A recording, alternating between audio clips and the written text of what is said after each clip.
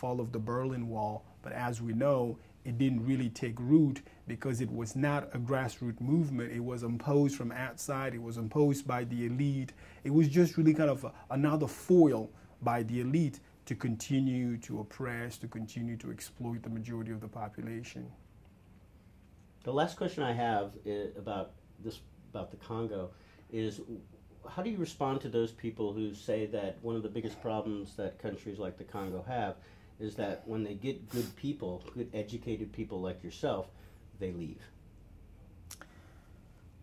Yeah, that's the Put it in the form of a statement. Yeah. The one thing that could help a country such as Congo to basically recreate its own system,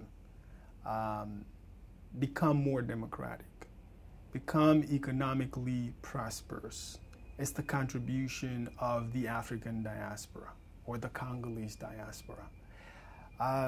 We have statistics that show that, for example, in Nigeria, but Congo as well, there are more Congolese doctors outside of Congo than there are in Congo itself. So now imagine for the health system of this country, the Congo, if at least maybe 1/3 or half of those those doctors who are working in Europe, working in the United States, were to go back. We could say the same thing about professors. I mean, I'm myself a professor. I'm here teaching American students in the middle of this country, and I'm not actually contributing to helping young people in Congo. If I were to go back to Congo, I would, of course, the impact that I would have in Congo would be much greater than the impact that I have here.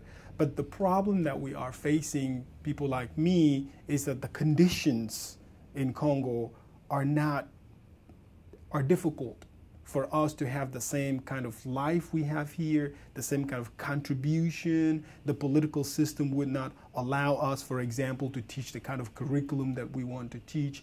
So those are some of the problems that are keeping the African diaspora, the Congolese diaspora, outside of Congo and not enticing them to go back to Congo to contribute to the well-being of their country. Perfect. That's what I was wanting to get at. All right, let's talk a little bit about Paris.